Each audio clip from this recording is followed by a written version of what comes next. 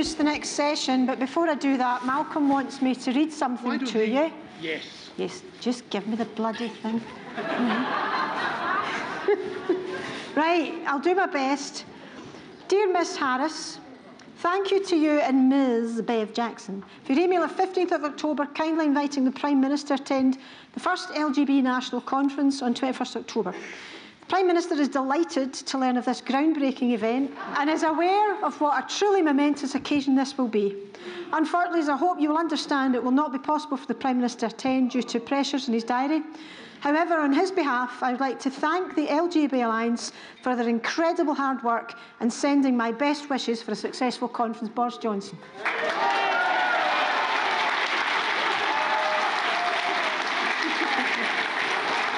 Okay, so we've met a lot of brave women today, a lot of talented women, and now we're going to meet a woman who's brave and talented. She's brave because she is the chair of LGB Alliance, and she's talented because she's the woman who brought us Batgirls. I've told her that I modelled myself on Helen Stewart as a prison governor, apart from the affair with Mandana Jones, but I could have been tempted. Anyway, to introduce and run our next session, please welcome the chair of the LGB Alliance, Eileen Gallagher.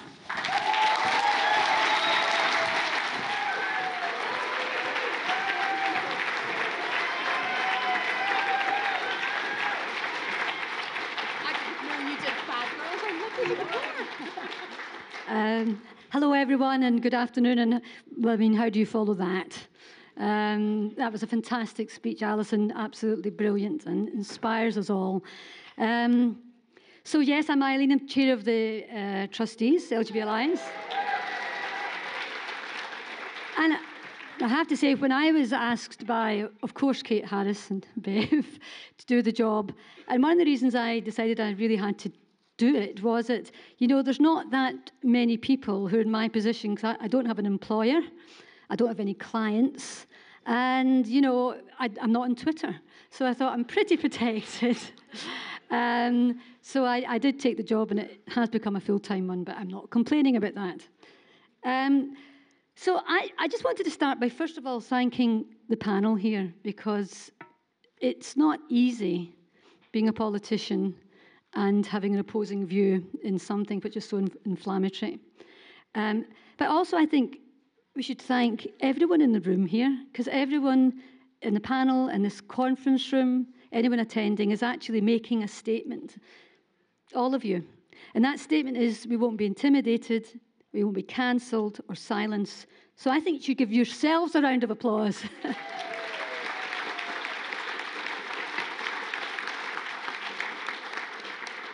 And I really mean it. I know how hard it is, but you're not alone, and I hope everyone gets that message. So as we gather here, it's already been said, but I want to say it again, our friend and colleague and one of my fellow trustees, Kathleen Stock, is being hounded out of her campus by a mob. But Kathleen is just one of many academics, artists, lawyers, MPs, ordinary people, and even now we hear BBC staff, who are being intimidated into not speaking and not saying what they think. Now, it's already been said that the LGB Alliance only exists because Stonewall refused to debate when they made that fundamental change to their organisation. And let's not forget, we didn't drop the T. It was Stonewall who added it, and without any consultation.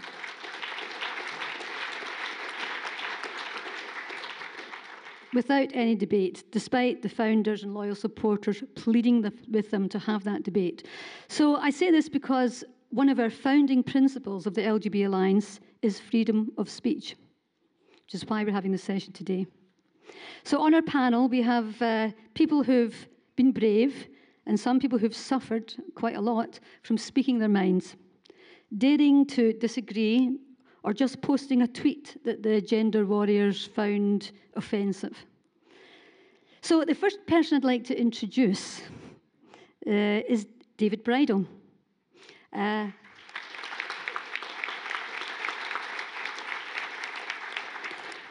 David, as I'm sure most of you will know, he was the founder of Boys magazine and many other very celebrated gay publications. And of course now LGB News, which is our favourite paper. And David has been a staunch supporter of gay rights and HIV health for over 30 years. So he's a true hero of ours. And David's story, he'll come to in a minute, but it just started with a tweet. It was just one tweet. And actually, it was drawing attention to LGBT Alliance. And David had said, agree or not agree, you might want to listen to what they're saying. And then the world came crashing down, and David lost most of his businesses. But anyway, David will tell you this in his own words. So, David, over to you. Thank you. If you don't mind, I've actually written a speech, partly because I'm actually going to quote from a few tweets, because I thought it would just give a sort of bit of atmosphere to what happens when you come under attack from the trans rights activists. When the cancel culture Twitter mob is coming for you, it's really hard to see the wood from the trees. And that was me last November. I was in full panic mode. And the reason, my business, the gay men's magazine Boys, as Eileen said, published by my partner Kelvin and I since 1991, was being cancelled. In 24 hours, Boys had been boycotted by about 2/3 of the London gay scene. And what brought on this onslaught? Again, as Eileen mentioned, a single tweet for an LGBT Alliance webinar for gay men. The tweet said, "Listen yourself to the founders of the LGBT Alliance and then make up your own mind. You don't have to agree, but at least hear them out." I thought our Boys readers would be interested in hearing from James Dreyfus, who I think is here today, and Simon Fanshawe, who were appearing on the webinar. The irony was, when I actually tweeted that out, I wasn't actually a supporter of the LGBT Alliance. And in fact, if I'm really honest with you, I didn't even know what gender critical actually meant. A few gay friends had, within the previous months, discussed that the community were, and I quote, throwing the lesbians under the bus. And as a journalist, I sort of wanted to know more. And I thought our Boys readers would want to know more too. But within hours, Owen Jones of The Guardian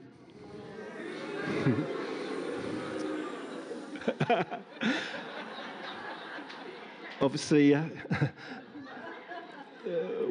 we're not a fan of Owen, but I'll tell you what he wrote. He wrote, "After Boys magazine defended an anti-trans group, the magazine should be removed from LGBTQ spaces and boycotted by advertisers." Here's another person, Scottish soap actor David Paisley.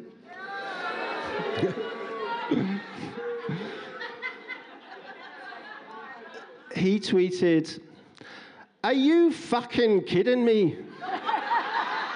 Why?" I shouldn't do that, but I just thought I should.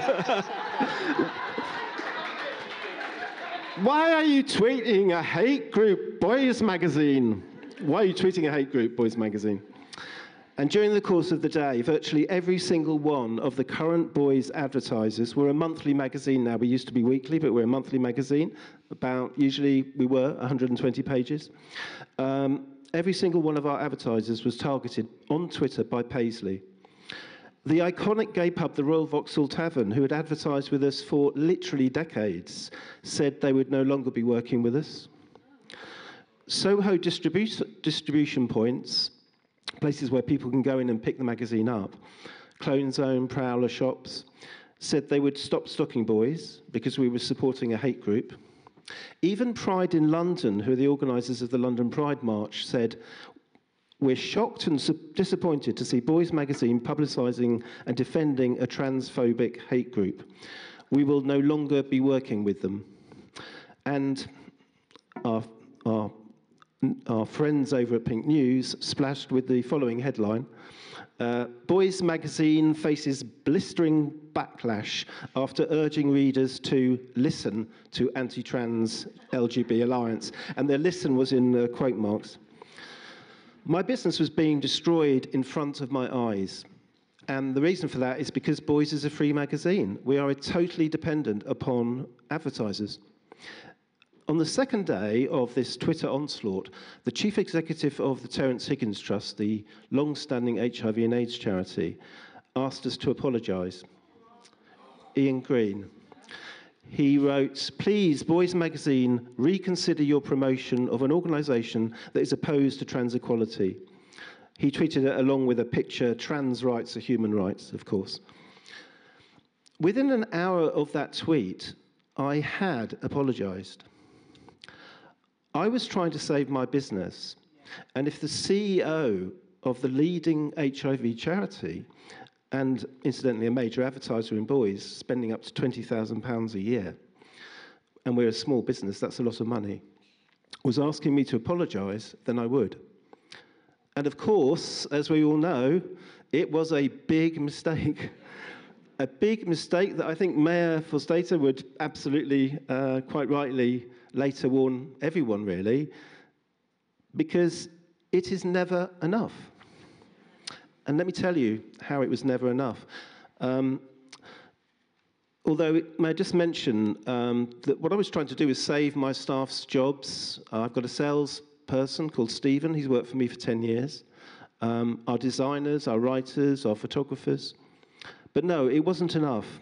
In January of this year, so this was all happening last November, and then in January of this year, a new Terence Higgins Trust campaign for National HIV Prevention Week was booked into Boys, had been booked for months. We started talking to them about editorial pages. We've done this campaign with them for 10 years, a front cover, a photo shoot. But then a few days later, we got an email from our THT contact. We won't be running HIV Testing Week advertising in Boys in the issues we discussed.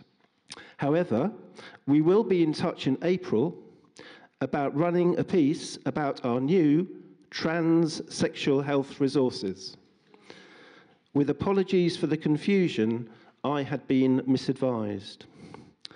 What was the point of the Boys' apology if the very organisation who had called for it wouldn't accept it and would no longer advertise with us, abdicating its duty to provide HIV prevention information to gay men? What about the gay men in this room who support the LGB Alliance, who maybe read Boys? Do they not deserve HIV prevention messages from the THT?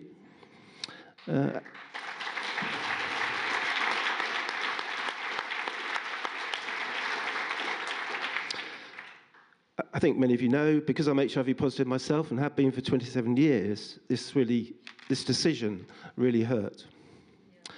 THT receives £6 million from the public purse, a combination of local and national government. It is effectively an HIV quango, funded by the taxpayer through Public Health England. And now with the Charity Commission demanding charity leaders stop imposing their woke ideas on their organisations, maybe this is one of the questions for the MPs on the panel today. But of course, every cloud has a silver lining.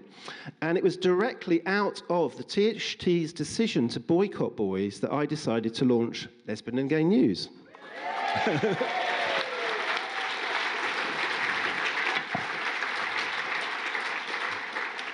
Within 6 weeks of the THT's decision, LGN was published, was starting publishing, and we published news stories from the great Joe Bartosh, who's here, columns from Julie Bindel, who I think is here, and Gary Powell, legal commentary, as we've heard, from Dennis Kavanagh, and even articles from James Dreyfus, which I thought made the point.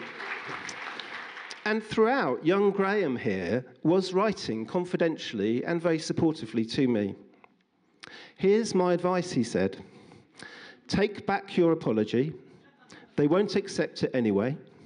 And you will look like a hero in the longer term, or in the long term.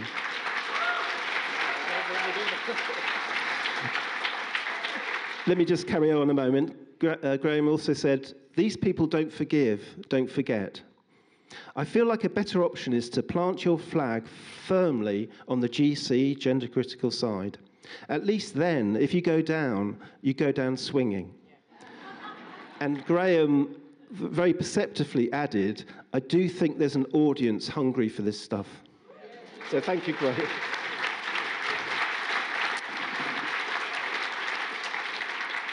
They tried to cancel us, but in fact they have only made us stronger. It is still a commercial battle with boys. We're still online. But interestingly, we continue to get advertising from theatres, films and books. Perhaps 3 places where this debate will increasingly be aired. Most recently, Kubar and its owner Gary Henshaw, literally one of the oldest boys magazine advertisers and one of my longest running friendships on the gay scene, put this out on Twitter. I would like to take this opportunity to apologise unreservedly for showing any support for a publication that has any association in the undermining of the trans community. I will cut all ties with Boys Magazine with immediate effect. He was like the final stalwart from the gay scene that was still supporting us, or had been. But, interestingly, I hope for you, Gary at least had the decency to phone me, but only after he had posted that message. He told me, I think I'm making a big mistake, David, but what can I do? Well, he could have stood firm against the person who targeted Kubar that had just reopened after lockdown, and that person was David Paisley. Our 2 publications will continue to challenge the gender ideologues who are trying to tear our lesbian and gay community apart. Boys reporting gay men's health and their sexual and emotional attraction to other biological men, and LGN, with your generosity through the crowdfunder, and I thank you very much for that, reporting lesbian and gay news, commentary and culture. Even in the 9 months I've been running LGN, I can assure you of this, as we've heard today, change is afoot. And finally, to misquote the American suffragette Elizabeth Cady Stanton, the best protection any woman can have, and the best protection any lesbian, gay, or bisexual person can have, is courage.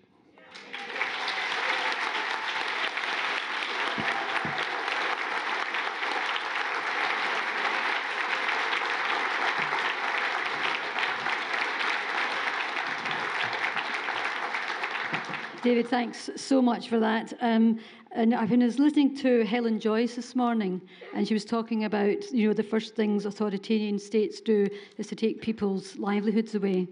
I immediately thought of David in that regard. David, I don't know how you've managed to survive it, but you have more than survived it, because we all love the LG news.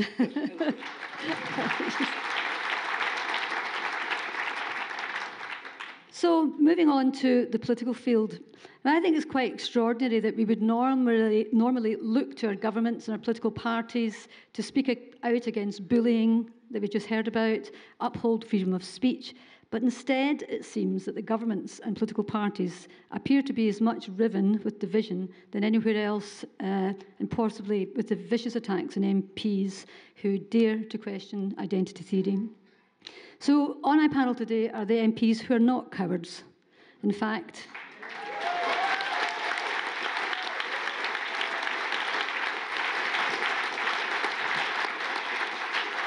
they're the definition of political bravery in my book.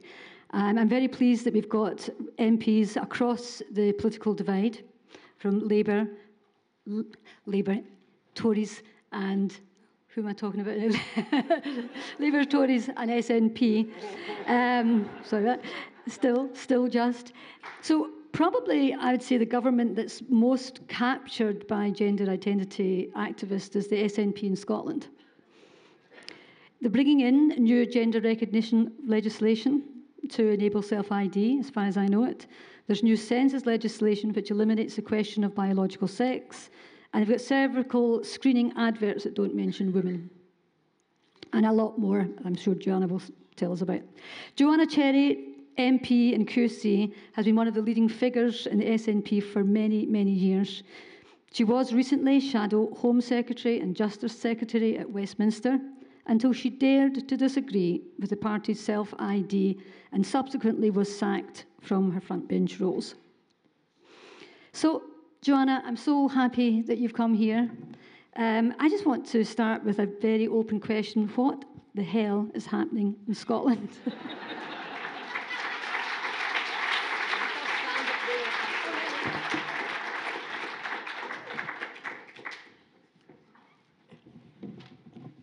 I'm going to stand here because I quite like standing at a lectern because I used to be a lawyer before I was a politician.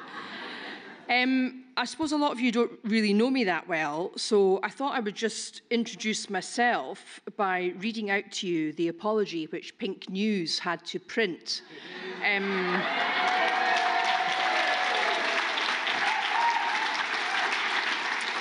When I successfully threatened them with legal action a couple of years ago for wrongfully reporting that I was being investigated for homophobia, which would have been a bit strange when you think about it, as I've been out as a dyke for 30 years. So anyway,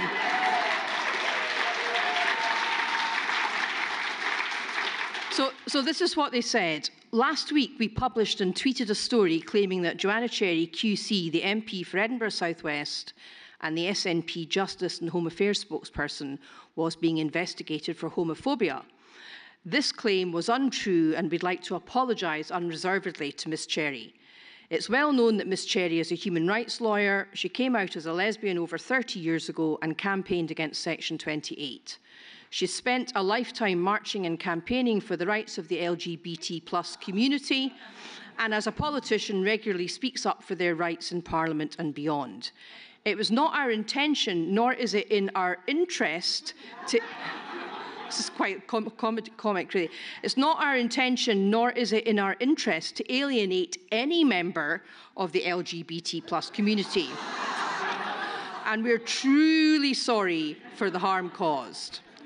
We're happy also to confirm that we've made a donation to the Lesbian and Gay immigration group at Ms Cherry's request in compensation for the damage done, and we've paid her legal costs. And in a statement, Ms Cherry said, "I'm pleased that the Pink News has withdrawn this damaging and hurtful allegation. I believe in equal rights for everyone. It's not acceptable for lesbians who speak up for women and girls' rights and against hateful speech and abuse to be denigrated. I hope the LGBTI+ movement can resume its previous habit of respectful debate over differences of opinion within the community." Well, that hope was a wee bit misplaced, but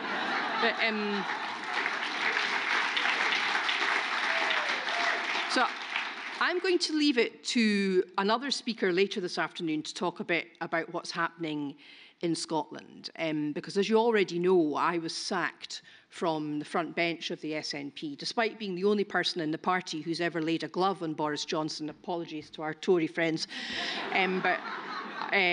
When I led the Scottish anti-prorogation case and beat him in the Supreme Court. But nevertheless, I was sacked because I've spoken out in favour of lesbian, gay and bisexual rights, and because I've spoken out for women's rights. And I don't want to stand here and criticise the SNP Scottish Government because I don't want to be expelled from my party, which I think could happen to me, because I came into politics 7 years ago during the Scottish independence referendum, primarily to try and win independence for Scotland, and I thought that would be the fight of my life. But at that time, I didn't realise that what probably is now the fight of my life would be to protect women's rights and also to protect the rights of lesbians and gay men and bisexual people.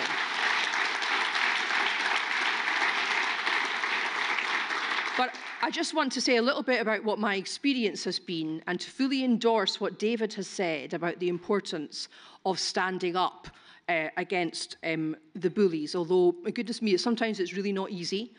But I have to say it's been made easier for me by the amazing support I have received from the lesbian, gay and bisexual community, indeed from some people in the trans community, and also from people in all political parties. And I'm really, really grateful for that. So I suppose the first time I started to realise that something a bit odd was going on was when I went to Pride in London in 2016, when I hadn't been to Pride in London, I don't think, since 1990. And I was absolutely gobsmacked at how much it had changed and how it just seemed to be some big corporate jamboree with everybody waving posters saying trans rights or human rights, but nothing about LGB rights anywhere. And I wondered why the march was taking so long to start. And then I heard that there were a bunch of lesbians protesting at the front. And I thought, oh, good, I'm glad there's some lesbians protesting here. It didn't seem to be any other. And then I had a similar experience when I spoke at Pride in Edinburgh the same year, when my speech was interrupted by Patrick Harvey. And no, it wasn't James Dreyfus doing his wonderful impersonation of Patrick Harvey. It was actually Patrick Harvey just whipping the crowd into a frenzy, screaming trans rights or human rights. And I sensed some antipathy towards myself, but I couldn't quite really understand what it was. But gradually I began to realise what was going on. And I suppose I really came into this because of my interest in human rights. And I'm on the Joint Committee of Human Rights at Westminster, which is a joint committee of the Commons and the Lords, cross-party, that looks at legislation and current issues from a human rights perspective. And we were actually looking at the abuse of female MPs online. And I questioned a Twitter executive about why it is that Twitter will take down posts that say women don't have penises, but they will leave up for days on end posts of men pointing guns at women saying shut the fuck up turf, and that they don't seem to find that offensive. And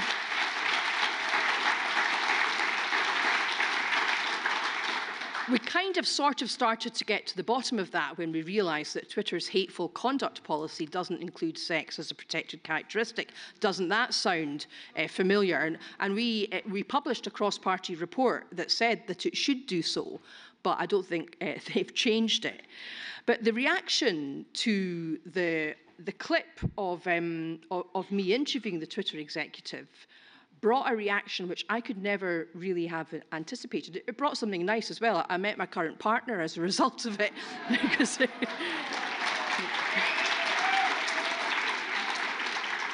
Because she came to the SNP club in Edinburgh to hear me speak because she'd seen the clip and ... But anyway,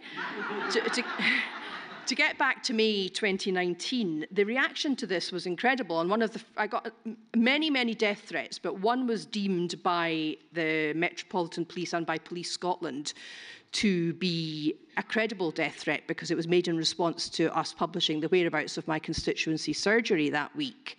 And so I had to attend my surgery in a very douce suburb of Edinburgh. Anyone from Scotland will know Collington. It's one of the posh bits in my constituency. I had to attend my constituency surgery with a van load of police officers outside. And that's when I started to realise that something really, really, really, really, really nasty was going on. And then I think it's fair to say, I'm not going to bore you with the intricacies of Scottish politics, but there is a degree of disagreement in my party about the correct way forward to deliver an independent Scotland.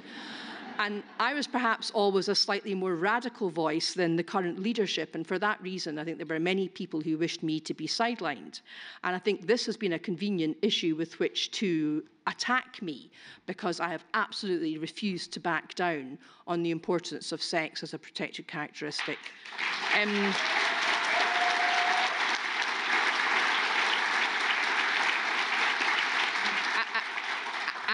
And also sexual orientation. And of course now, thank goodness, thanks to Maya, I can also bang on about the importance of gender critical beliefs, which is really driving people north of the border nuts. So thanks, Maya.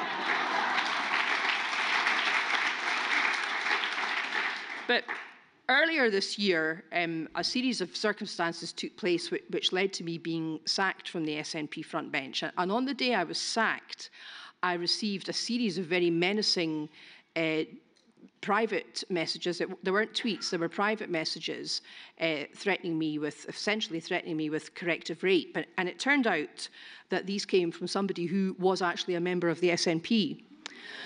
And this man was prosecuted successfully.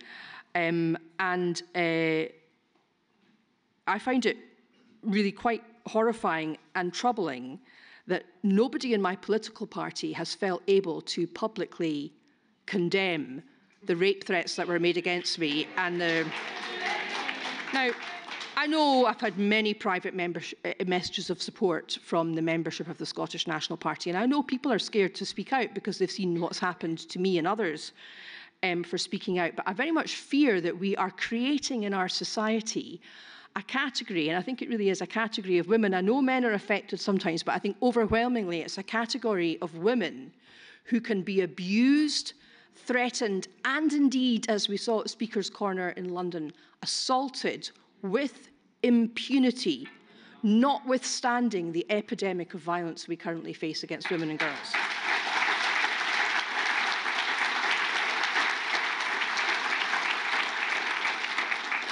And so I suppose, you won't be unaware of some of the criticism that I've received on Twitter as a result of my decision to speak here today. And I can assure you that is the tip of the iceberg of what has gone on behind the scene. So I want to be very clear about how I approach this debate in which we find ourselves. I, of course, support equal rights for trans people. It would be rather extraordinary if someone who's a human rights lawyer and a supporter of equal rights their whole life didn't support equal rights for trans people. But this is not a row about trans rights. As Alison correctly said earlier, it's an existential crisis, not just for lesbian, gay and bisexual people, not just for women, but for our politics, our government and our institutions, and I include in that our great universities. Because if we allow no debate to triumph in one area of public policy, then we're on the slippery slope to tyranny.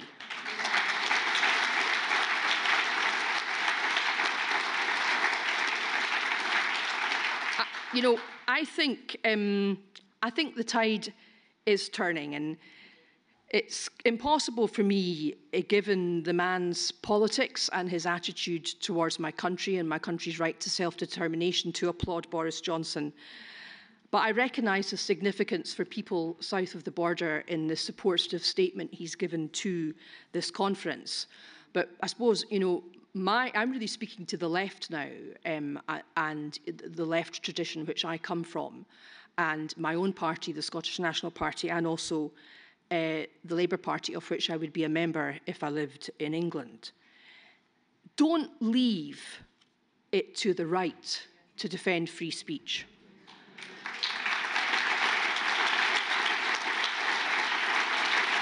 And don't leave it to the right to defend the Equality Act, which was the creation of a Labour government.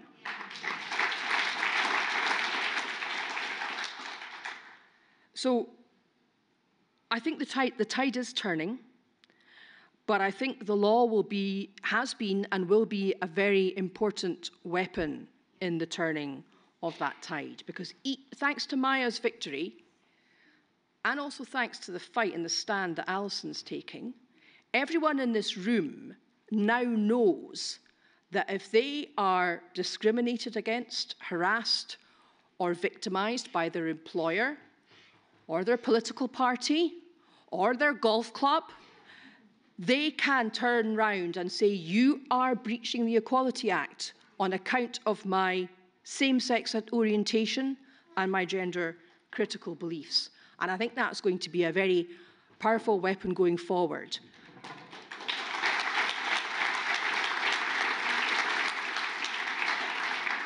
As will be testing legislation against the standards of the European Convention of Human Rights, and in relation to the legislation of the devolved governments against the standards set in the Equality Act, and the need to make sure that all protected characteristics are given equal protection, and that no one protected characteristic is set on a platform above everybody else. So I feel quite optimistic.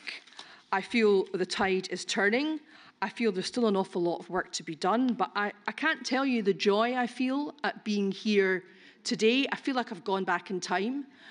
It's just so wonderful to see lesbians and gay men and bisexual people with our straight allies and our trans allies working together again to further lesbian, gay and bisexual rights. Thank you.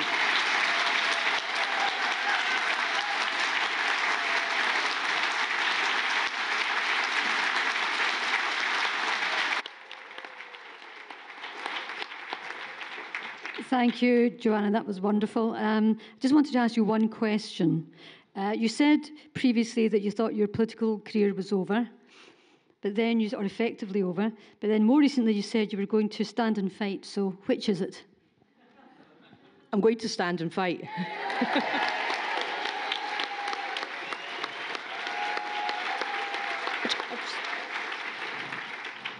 I tell you this, I know I've got the support of my constituents, and I know I've got the support of my constituency party, and I think I have the support of the overwhelming majority of the SNP membership.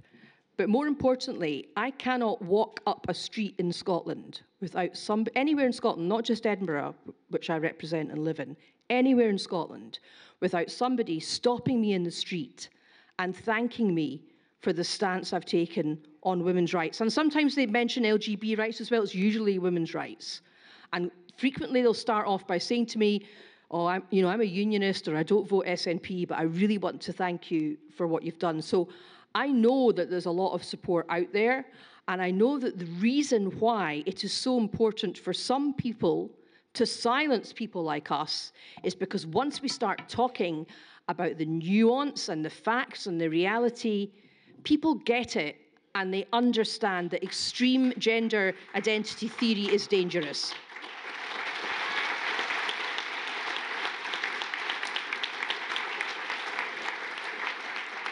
Thanks, Joanna. That was fantastic.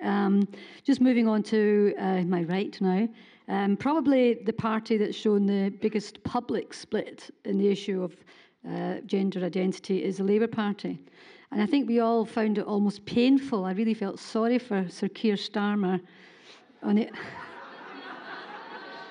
I mean, it was painful. On the Andrew Marr show, being asked the question, why can't we say only women have a cervix? And he said, it's just wrong, or something like that. The personification of that split is here with us today, the MP for Canterbury, Rosie Duffield. And Rosie... Yay!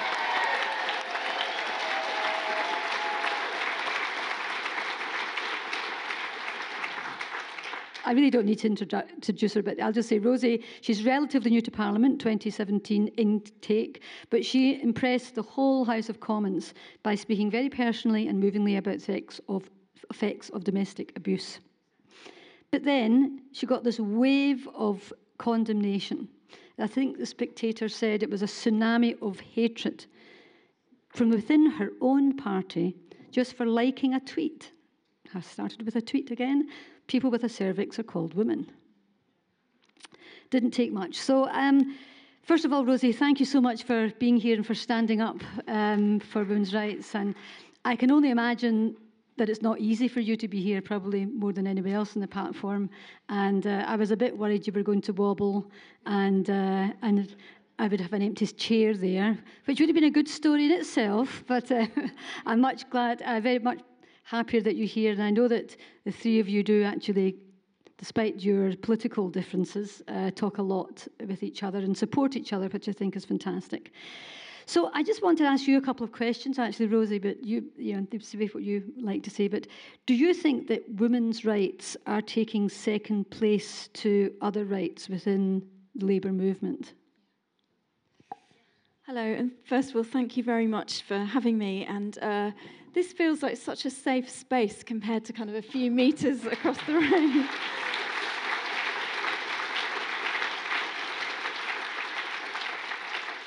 And what struck all of us actually when we came in was that not only are we seeing really familiar, friendly faces, but there are also people we don't recognise from the circuit that we've kind of got used to. So that's even more exciting. You know, there's more and more people, and it seems to be growing. But yeah, we're sort of on our own in Parliament. And when I got elected, and I was sort of a 50-50 Parliament ambassador, which is to try and get 50% women and 50% men across the House, I always made speeches saying that we were women first and partisan second, and that is very true.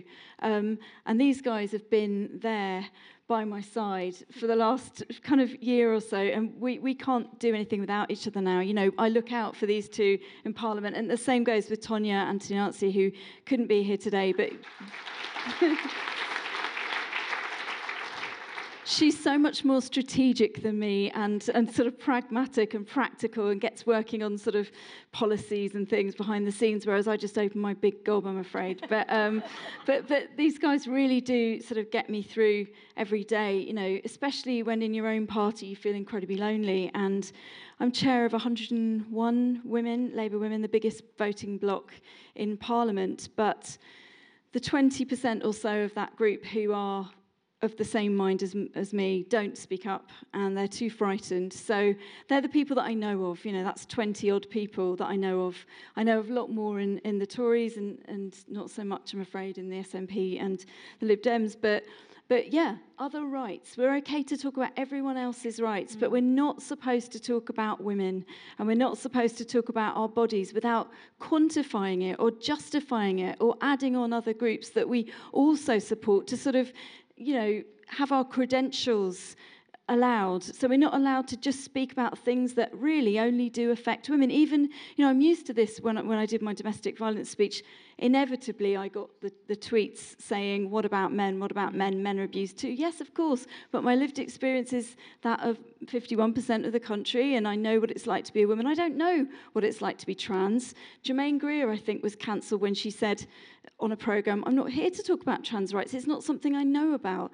I know about women's lived experience, but also having been raised by a woman whose friends were at Greenham Common. My mum was never quite well enough, actually, but her friends went to Greenham. There was always spare rib lying around. It was just normal for us to talk about gay rights, even in the 80s, where it wasn't actually that normal, but in my house it was.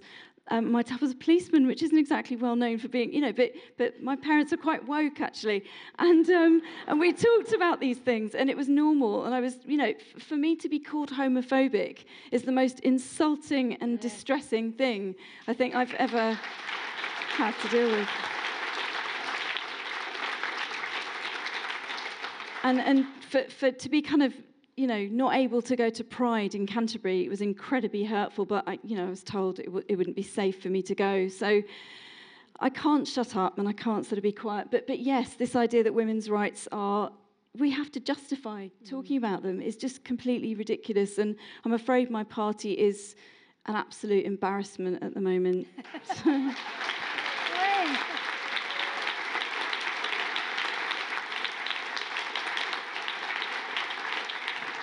Just a couple of questions, because I think it is quite fascinating. Is this mic working? Yeah, that's right. I mean, why has the Labour Party taken this stance? I just can't see it. I mean, given, even for cynical electoral reasons, I mean, women are 51% of the population. Trans and, you know, minorities are much less than that. But why are they turning against their own women's groups? It's a really good question. There are a couple of very prominent Labour women who've been asked why they're not supporting me or why they're not out there. And I'm not going to name names, but one's been a politician for a very long time, and you would think it was really her kind of thing. And I happen to know that the person who leads her CLP is viciously trans women and women and trans rights activist. And I think people are frightened. I think if you look at all the abuse that women get anyway in political life, the fact that our own party is riddled with all of this and supposed to be so woke about everything, I think it's just fear of yet more abuse. And every time I like a tweet or, you know, do anything that's kind of vaguely gender critical, I have to draw breath. I have to make a decision about whether I'm doing it.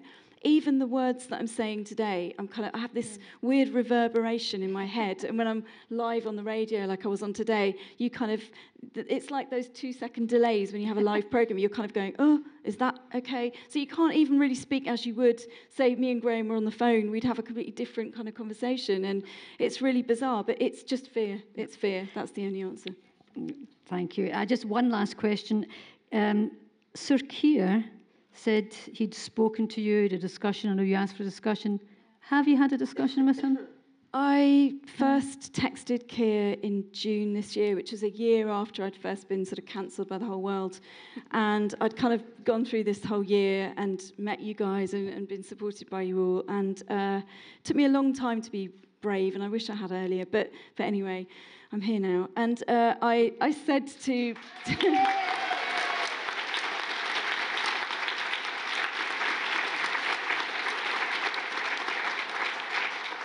I said to Keir that I just was kind of waiting for him to say something. I was waiting for him to approach me as a leader.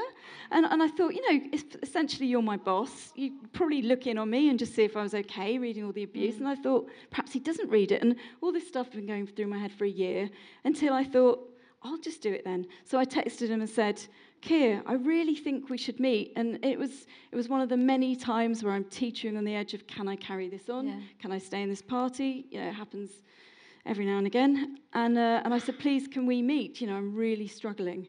And he was like, of course. And he always replies to me straight away, which doesn't happen to everyone. And this went on. And then September, I tried again. And I thought, look, conference is coming up. It had been leaked, and I was not behind the story. I didn't want anyone to know that I wasn't going to conference. I wanted to quietly just not go. But it had been leaked that I wasn't going because of the trans activists and things. And he said, yes, of course we'll go. So a few days before conference, we did meet. And I thought it was great, you know, 40 minutes, just him and I, just chatting.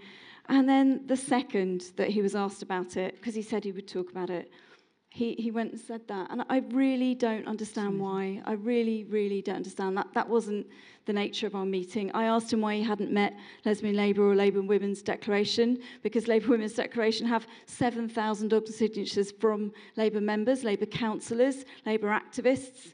I don't understand why that group haven't been able to get in front of him. He said he would do something. I don't know if he has. No? Okay. Thanks. And David Lammy, who's CLP there from...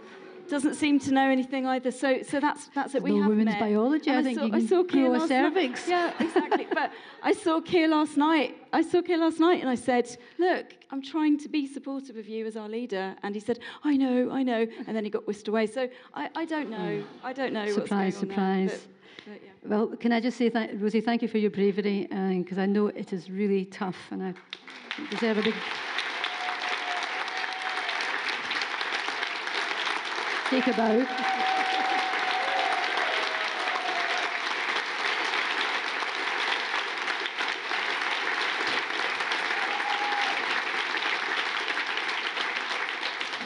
Thank you. So, moving on to my third political guest, Jackie Doyle-Price, who, of course, is a Conservative.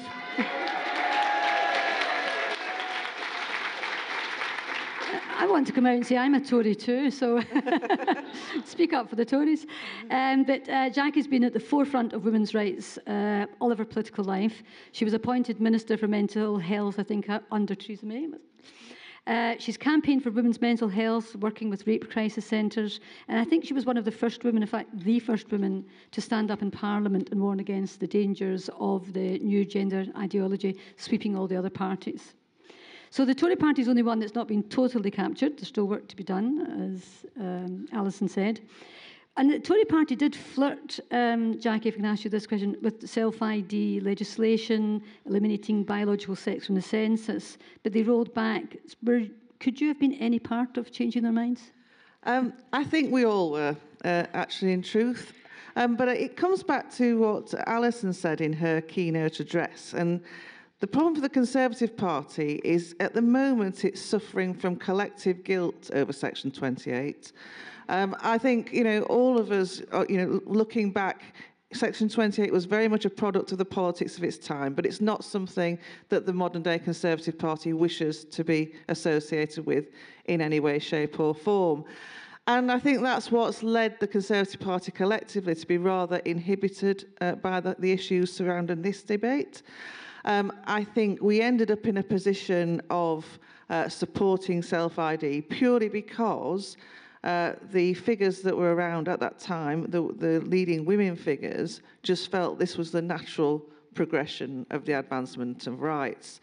And it took people like me, not me alone, but many Conservative women MPs, and thank goodness we've got many more of them than we used to have, because we could actually make some noise about it. But, you know, this was a kind of moment where we said, come on, get real. You've got to think about what you're really doing here.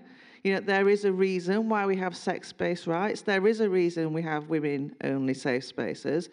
And if you legislate to give the right to self-identification on gender, access to those spaces, you are giving a license to male sexual predators to take advantage of that.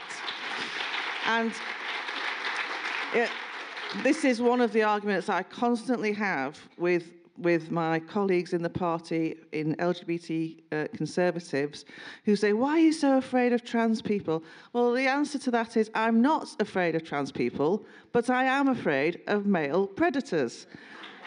And the truth of the matter is, we can't talk, we can't have the whole political establishment hand-wringing about male violence against women and girls, whilst at the same time not being prepared to take on these arguments, and frankly, running away from them, because that's the truth of the matter of what's happening in the Labour Party.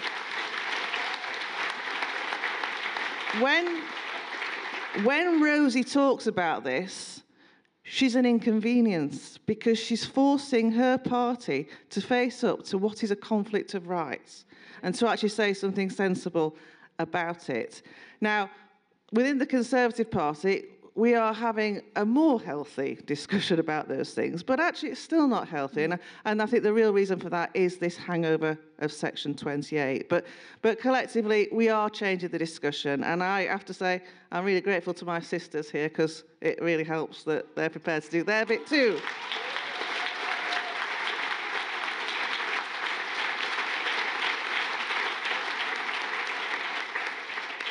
It's great to see the sisterhood all on stage together. Just wanted to ask you a couple of questions, Jackie. There are still divisions within the Tory party, I think. Stonewall still wields quite a lot of influence at number 10. Now that Stonewall's facing a lot more scrutiny, we've got great columnists now who are calling them out. We've got the excellent Stephen Nolan radio documentary, which I'm sure you've all seen, heard. And I know there's, specific loyalties within the higher echelons of the party, but do you think that the Tory party and the government will follow the lead of Ofcom and HRC and Liz Truss and start to untie that knot with Stonewall? The short answer to that is yes. But again, with all these things, we have Stonewall so embedded in our public organisations, and it's an embedding that's taken decades, that to reverse that juggernaut takes an awful lot of energy, to be frank. And it needs to have ministers who really give a damn to push these departments for withdrawing. So you had Robert Buckland withdraw from the MOJ because it was something he cared about. But you've still got an awful lot of government departments that are still members, notwithstanding the very real concerns that Liz has expressed. So it's still a work in progress. But I would say this as well. The truth of the matter is, and no organisation has felt this more than LGBT Alliance, Stonewall is a blooming powerful brand. Yeah. And actually, it's fantastic, the Stephen Nolan podcasts, and we must make sure that those get out so that sunlight is the best disinfectant, I've always said, and the more we can see and broadcast exactly how they've established the position they are in now, then we can actually start rolling that back and having sensible policy making based on the law. Because the Equalities Act is very clear, and I cannot fathom how an organisation can get away with willfully misrepresenting the law to the government that is there to enforce it. I mean, it's bananas. But we will carry on. Thanks, Jackie. That's great. I just wanted to say that I think I'm allowed to say that the LGBT Alliance small delegation did have a meeting at number 10. And it was interesting because what we were told was there was a lot of support there, really high up. But they said, you've really got to prove that LGBT Alliance isn't just a kind of fringe niche group. Because bulk matters, noise matters, famous people matter. And I think, after this conference, all of us in the Alliance are going to get together and think, how can we convince the government that we are not niche? We're the opposite of niche. We're the majority. We're speaking for the majority. And I think anyone who's got any good ideas on that, please come to me. But thank you very much, Jackie.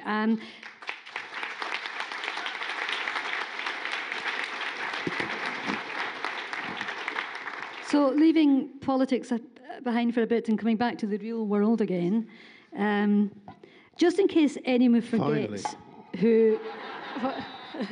Just in case anyone forgets... What does a straight white guy have to do to get heard? I know. Don't blame me. No, you were straight. I just wanted to remind people who Graham is. Until recently, he was best known for being the genius creator of Father Ted.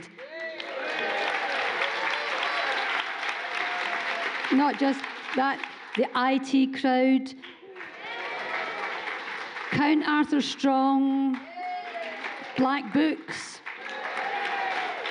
and also contributing classics like The Fast Show and Brass Eye. Can I just say, as a former TV producer myself, I mean, that's the most amazing collection of comedy and creativity.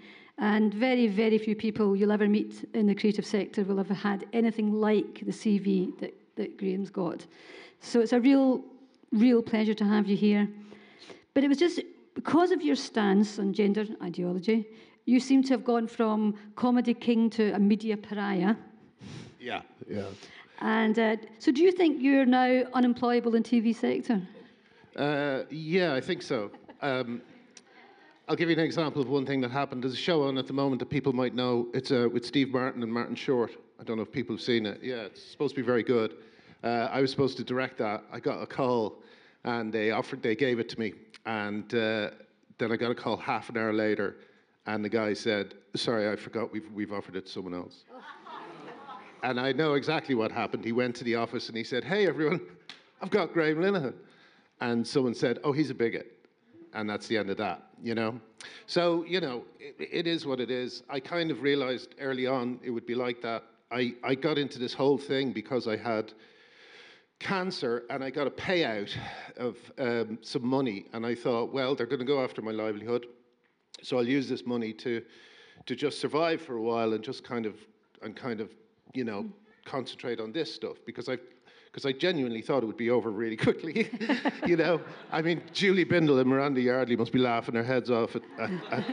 But I genuinely thought, as soon as I said young girls are having unnecessary double mastectomies, men are being put in women's prisons, men are even being called, you know, paedophiles being called she in newspapers, I thought everyone would be like, how can we help? I thought all my colleagues in the industry would rally. And it's just been silence for 4 years. It's gone on, for me, as long as the Second World War, nearly. You know? I know I use those metaphors a lot. People don't like it. But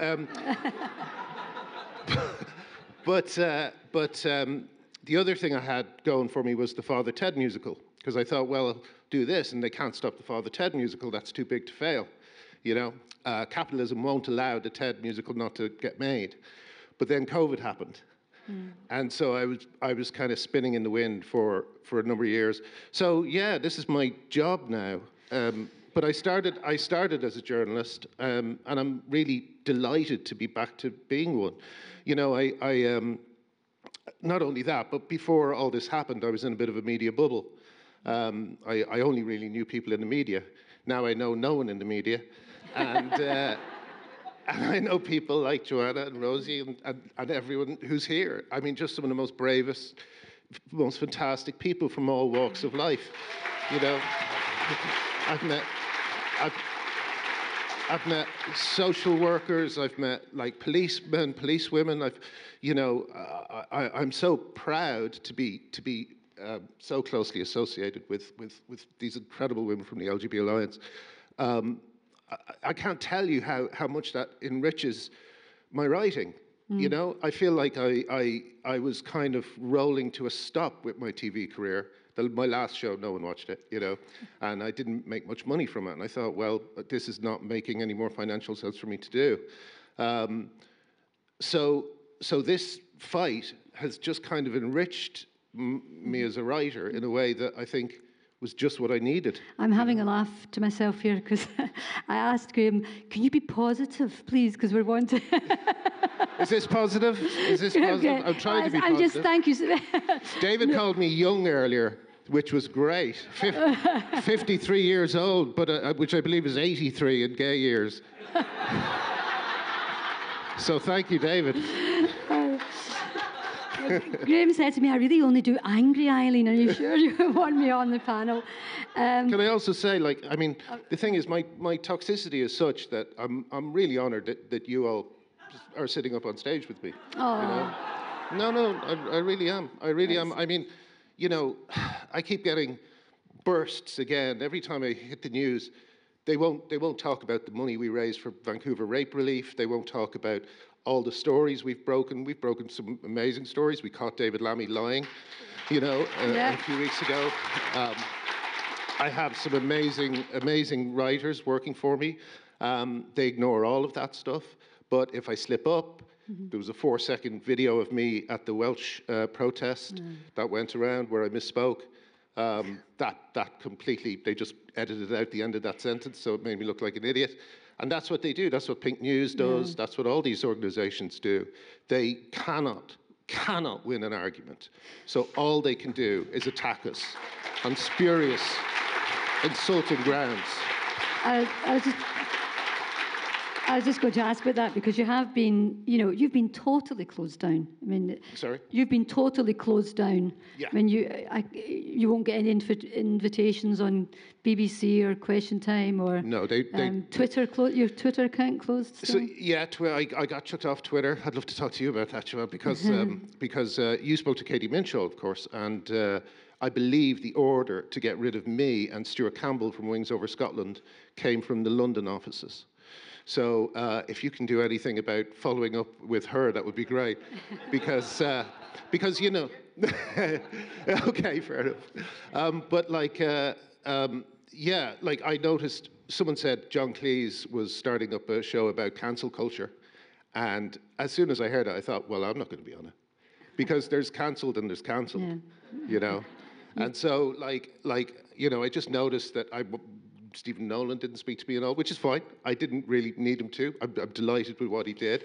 But it's like my toxicity is pretty incredible. Well, you've not been cancelled from this platform, and that's for sure, no, Graham. well, I'm really, really pleased to have you here. And I'm really...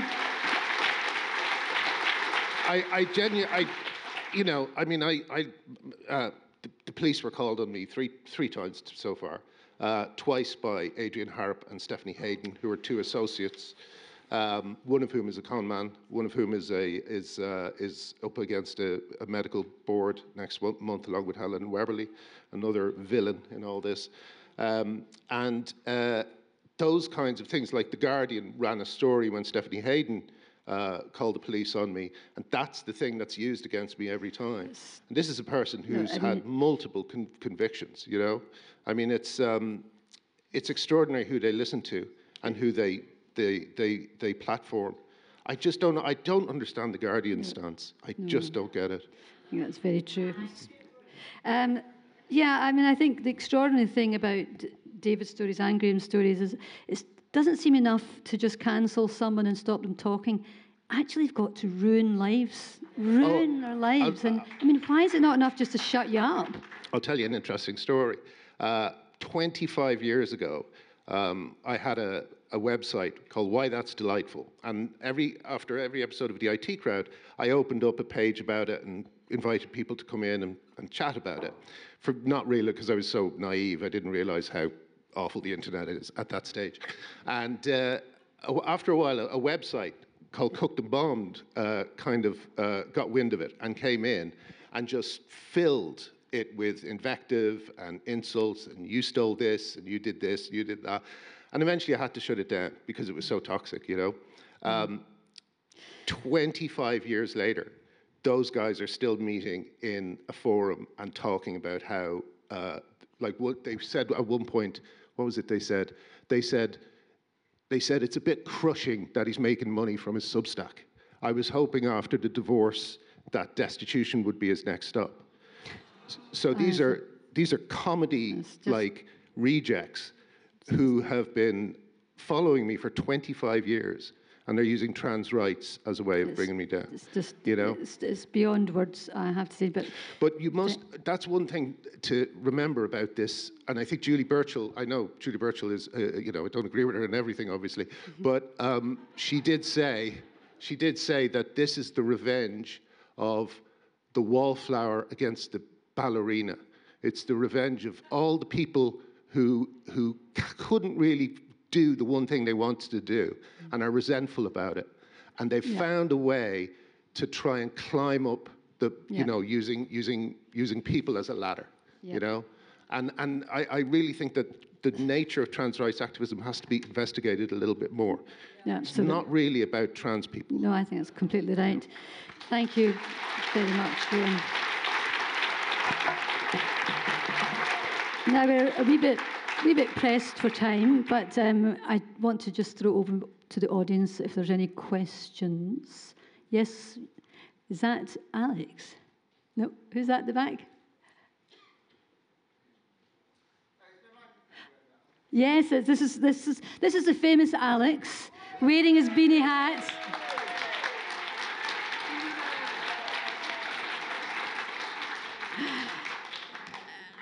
Just before Alex was attacked. Was it Manchester Pride just for wearing a beanie hat? And the sales of our beanie hats have gone through the roof.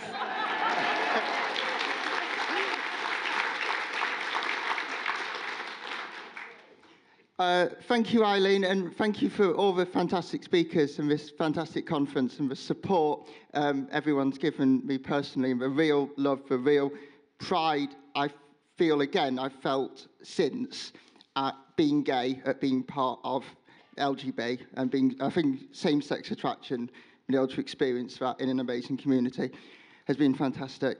I've got a question aimed at the three MPs here.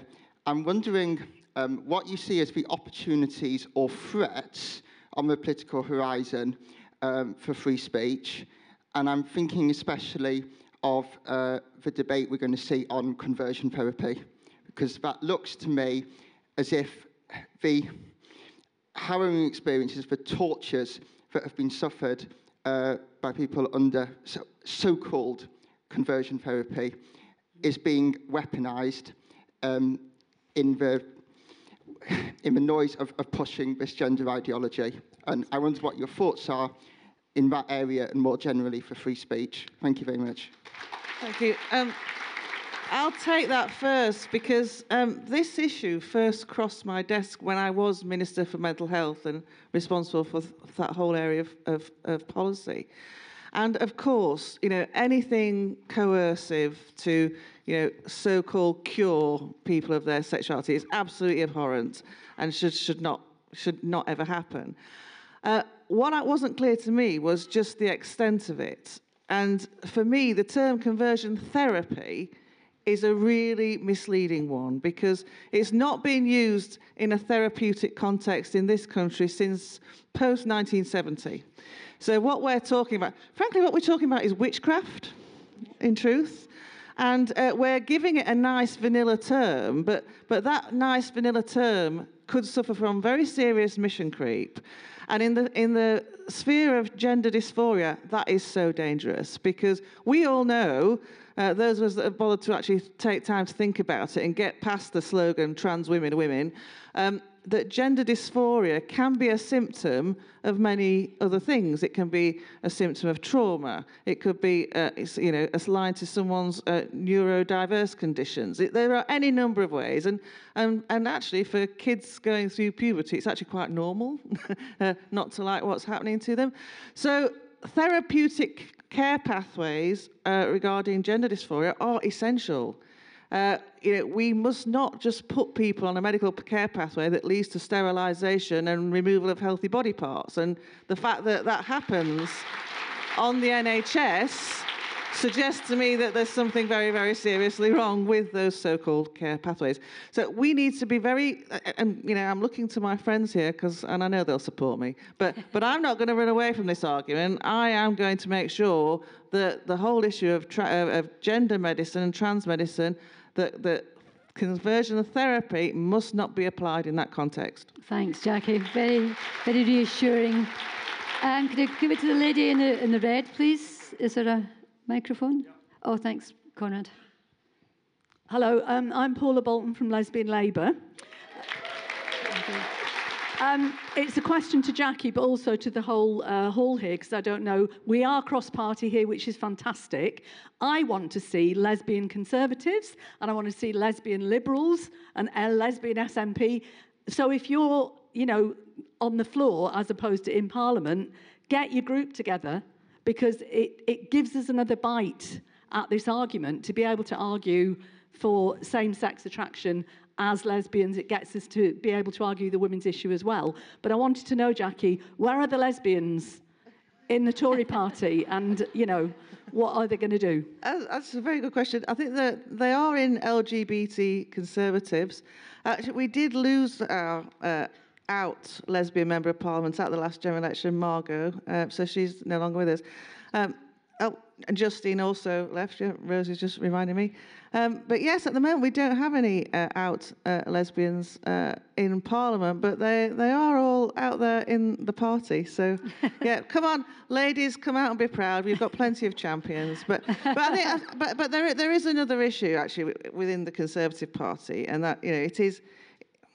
The clue's in the word conservative. It tends to be more traditional. It's a clue. Women have been less successful at organising generally on a political basis, and we just need to make sure that happens. Thanks, Jackie, very much. We're kind of running out of time, but I wanted to go to Rachel Ara just to say hello, because is you in the audience, Rachel? Hello, Rachel. You've done some lovely digital work for us for arts and for the conference. Rachel, I know that I think sometimes it's the arts that seems to suffer more than any other area in terms of cancel culture, apparently because they all think themselves really, really decent people. But you've had a bit of your own cancellation, have you not? Yeah, they did an absolute hatchet job on me, and I think they did such a good job on me. No one else dare follow me in a sense. I mean, it's like when Jess was sort of no platform in a sense by the RA. None of the Royal Academicians showed up. So now, I mean, my crime was liking 3 of Alison's tweets, so be careful. And there's an organisation called Turfs Out of Art, and all you have to do is report an artist to them, and then they'll start emailing the unions. So now I can't do any lectures. I mean, I can't show anywhere because I rely on commissions. My career was doing quite well, so I actually think it was utilised in a sense. But also about having courage. I mean, yes, you can have courage, but they came after my family as well. Yeah. So they went after my mother, they went after my niece. So I've just been lying low for a tiny bit, but it's really, really difficult. Well, thanks for your carrying on and your bravery. I mean, there's more to it. I've been in big museums. I've seen gender-critical people being decollected from national collections. This is a scandal. And this sort of stuff really needs to be written about, because,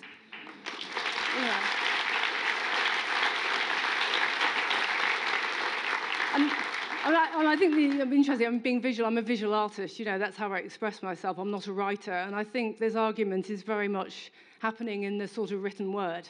So it's sort of excluding visual people that relate to a whole different audience. Well, if there are any of our great columnists from the various journals here, please go and talk to Rachel, and this story has to get out. Thank you. Am I running out of time, Mr.?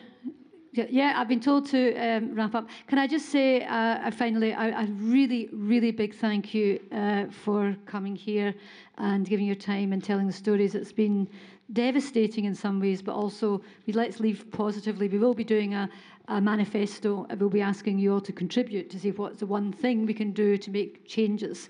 So we want to end positively. And on a positive note, I think we might have a letter that we had. Is it going to come up, or is it? You read it out. Thank you for stealing my last. Malcolm told me to do it. There we go. There we go. See, Nan. Don't recognise him myself, but I'm sure he's someone very important. Anyway, thank you all very much, and thanks to my panellists, and enjoy the rest of the day. Thank you. Thank you. Tea break. Go and get a cup of tea.